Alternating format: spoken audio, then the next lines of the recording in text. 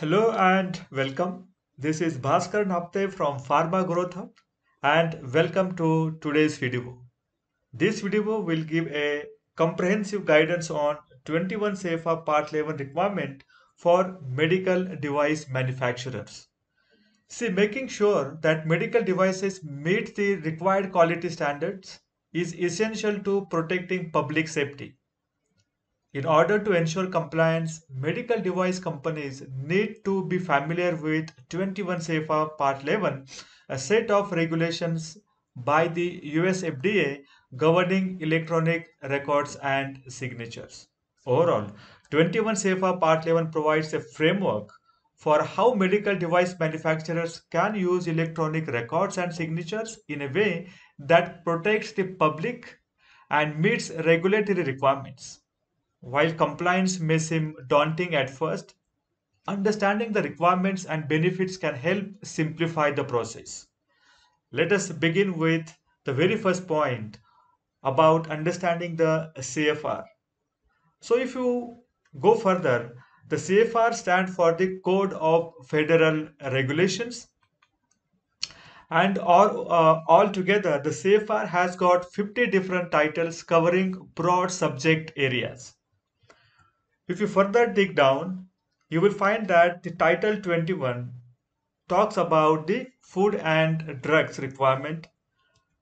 Below that, the Part 11 talks about the requirement as far as electronic records and electronic signatures is concerned.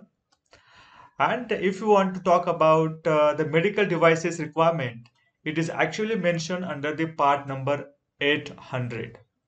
Let us now understand what is the 21 CFR Part 11, and this 21 CFR Part 11 is the FDA's section of regulations that governs electronic records and electronic signatures requirement.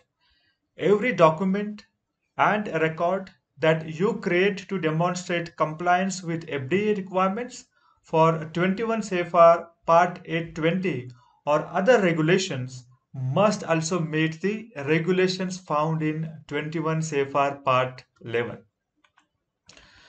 See, there are several benefits to complying with 21 CFR Part 11, including increased efficiency and data accuracy. By moving to an electronic record keeping system, life sciences organizations can save time and money while still maintaining a high level of quality control. In addition to the benefits such as electronic records are easier to track, easier to manage than the paper records. You will also find that it is more simpler and it will ensure the compliance as per the regulatory requirement. So does 21 CFR Part 11 apply to medical device companies? See, these regulations apply to all medical device manufacturers, regardless of their size, startups, and small businesses.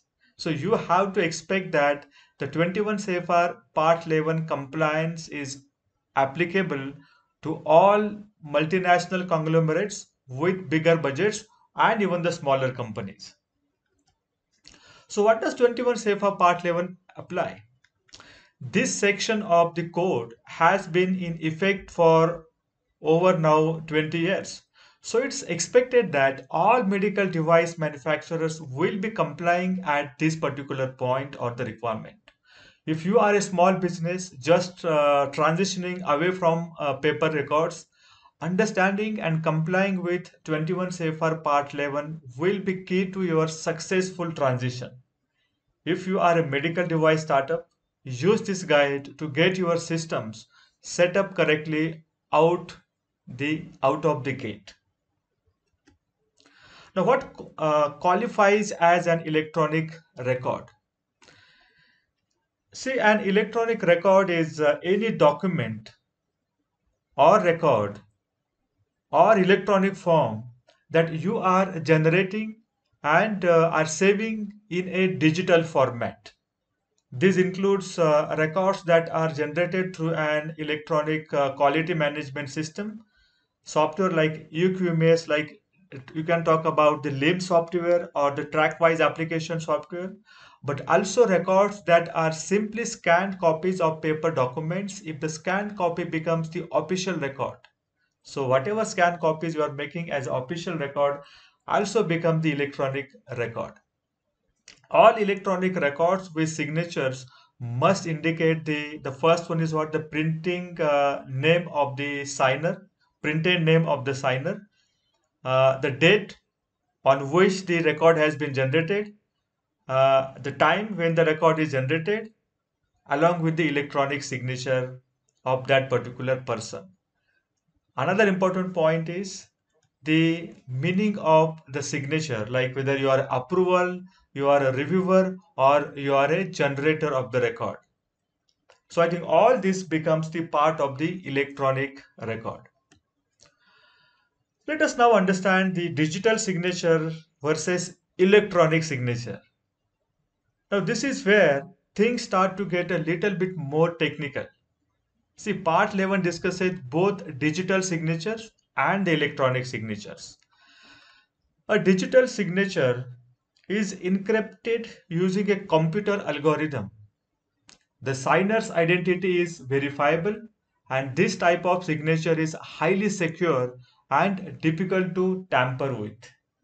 An electronic signature is more common and is simply some sort of electronic representation of a signature that is saved to a document with the signer's identity, the intent of the signature, and the date and the time that the signature was applied. As an alternative, the regulation makes an allowance for signatures that are applied with a stylus to be equivalent to a wet ink signature. If applying this method of signature to your system, it's critical that your personnel are well trained and understand the saving an image of their stylus signature to use repeatedly does not meet this requirement. Each signature must be uniquely written, just as if signing a piece on the piece of the paper. As a best practice, the date should also be handwritten to further indicate that it is an original signature and not a copy. Further, the document should be converted to a PDF or similar that is not easily edited to prevent tampering.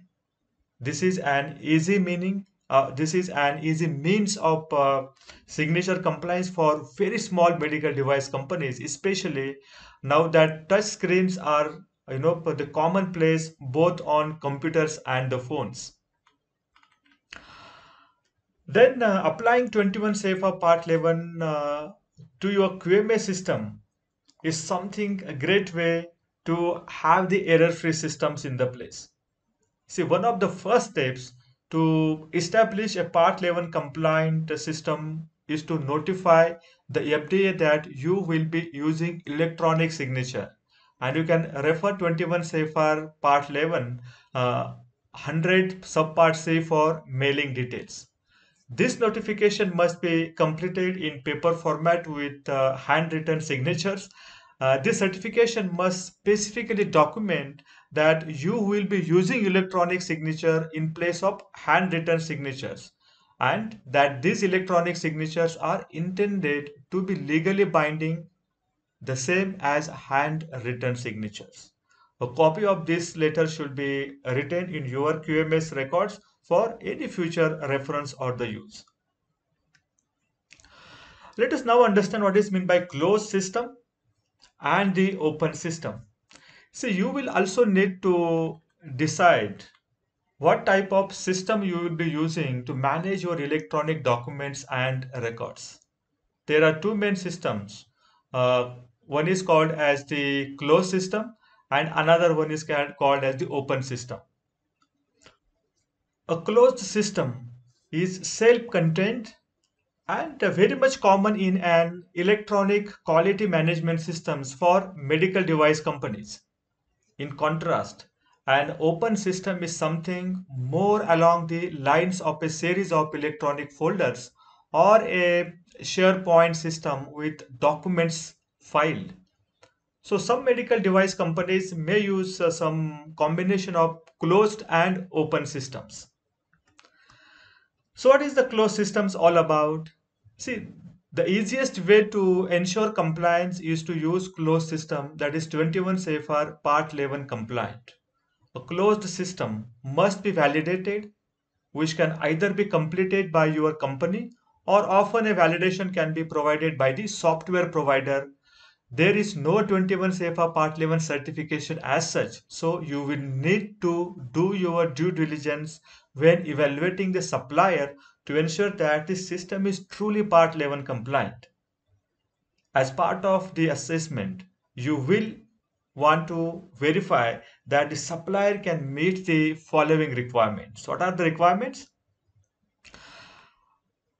And this is about the software evaluation checklist part. So you can understand what is the checklist, what are the checkpoints you have to consider as per as understanding that your closed system meets the 21 CFR Part 11. The first one is, are records retrievable for the required retention period? So you will want to consider how records can be retrieved if the software company goes out of the business or no longer provides support for that version of the software. Can the records be exported out of the closed system for archival purposes? This is a question you need to ask the service provider. The second point, are appropriate security measures are in place to limit the access? See, the password protection, timeouts if inactive for a few minutes, regular password resets should all be in place for a strong system. Similarly, do a administrator accounts have good God powers where they can make backdoor edits? See, this should be a red flag. The system should not rely on the integrity of your personnel, but rather should be robustly built to prohibit backdoor access. For example, if administrators can update the file directory through the server instead of through the closed the system is not truly closed. And this could be a potential liability, and a system with this limitation should come at a much lower cost. And the next important question you should ask, is there a clear audit trail in place for all revisions to documents or records with timestamps? Timestamps need to include the time zone as well. You should be able to verify the order signatures were applied to a document or record even if signers or the signers are in multiple time zones. I think that is very essential part of evaluation of your software provider. So let us talk about a little bit what is the open systems requirement. An open system is generally more cost effective. However, it is more manual and inherently riskier than the closed system. Keep in mind that there may be increased labor costs that should be considered as part of your cost benefit analysis. For an open system, you must maintain the same requirements of a closed system to the extent possible. Access to edit documents should be limited to appropriate personnel. Retrieval should be possible throughout the retention period, and wherever possible, an audit trail should be maintained. For some basic security, computer logins should use a unique username and password to apply an initial layer of security, and authentication to documents and record must be applicable. So user passwords should be routinely changed. Maybe on quarterly basis you can do that. Now this will help to minimize the risk of password sharing. And the next important point is, when are electronic or digital signatures required for the medical device manufacturing company? See, compliant signatures are one of the trickiest part of meeting the Part 11 compliant requirement for small manufacturers. But with a close reading of this 21 CFR Part 820, there are only a few places where signatures are explicitly required. So what are those parts where signatures are required? So these are the following places where the signatures are required. So 21 CFR 82030C, design inputs, design outputs, document control, process validation, receiving in process and finished device acceptance, device labeling injections, inspections, non-conformity review and dispositions. So if signatures are not explicitly required, you can use another means of documenting the requirements of the regulations. For example, uh, 82030I identifies there must be procedures for identification, documentation, validation, verification, review, and approval of the design changes. Typically, review and approval are documented with a signature, but this does not have to be the case. Review and approval could be documented with a stamp and email confirmation or other means, as long as any process used is clearly defined in your procedure. I hope you must have now understood the 21 CFR Part 11 requirement for the medical device company. Thank you so much and keep watching, keep learning.